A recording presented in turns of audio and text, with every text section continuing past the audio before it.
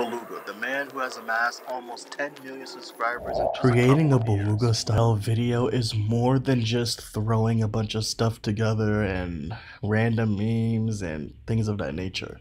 The editing is pretty straightforward. Here's what it is. I personally don't use Discord, so I'm just going to show you using just messages. I'm currently using CapCut, which is a free video editing software. All you really have to do is go to text, scroll all the way down to message, and then what you'll see is you'll see a blue bubble and a white bubble, and you can literally just use that. And that's an awesome thing. So if you just want to have a conversation, you could just have the blue, the white, and it keeps talking to each other. And all you do is you just add one response, response, response, and you just keep chopping it up. Is that simple? And then obviously for a bit more effects, you could zoom in, add filters, add emojis, add GIFs. Those are the elements that are being used. Now, what makes Beluga complex is not the editing itself, but the story he tells in his editing. If you notice, most of his videos are relatable. They have certain memes and different context that is like, oh, that's funny, or oh snap, I would totally do that, or oh yeah, I wouldn't do that, or my friend would do that. The reason he's able to do this is not because of his fancy editing, but understanding audience psychology. The more you're able to understand your audience, the better you're able to retain their attention and create, how do I say, addicting videos. And that's exactly what he's done.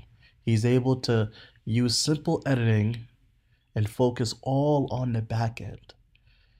And the back end is attention, relatability, trends, and putting them together into these short bursts of videos to then keep you watching on multiple videos. I think this is an idea that's been used by many people. He's just done it differently in the fact that, one, he uses Discord. A lot of people that would use this trick would mainly use messages, and that's it. But he uses Discord. On top of that, he also has individual text one at a time. If you were to see previous videos outside of Beluga that would do these text videos, it would usually just be shown as a regular phone, and then you'll see the text pop up. So it'll show one text, two text, three text, four text, and it'll naturally scroll like a regular phone. But the issue with that is people get to read all of the information, and you want people to just focus on what's on the screen. And so if I have this one word but, you have to pay attention to know what the next word is, and you have to have been paying attention to understand the context before this, meaning that your attention needs to be on at all times. And finally, it's to make a video like Beluga, or to be as successful in this, is to not do what he's doing at all. Because if you are not his target audience and you make these type of videos and you just copy exactly what he does, you're going to fail.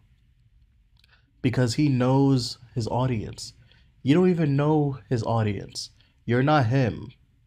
You may have a totally different audience. And so what I implore you to do is to actually focus on who you're attracting, and if, one, this style is good for you, good for your content, your niche. Two, do you have the time commitment to create a complex story in these videos, right? Because even though the editing is simple, you need to do a lot of research on the back end. And three, are you going to be able to bust out a bunch of videos?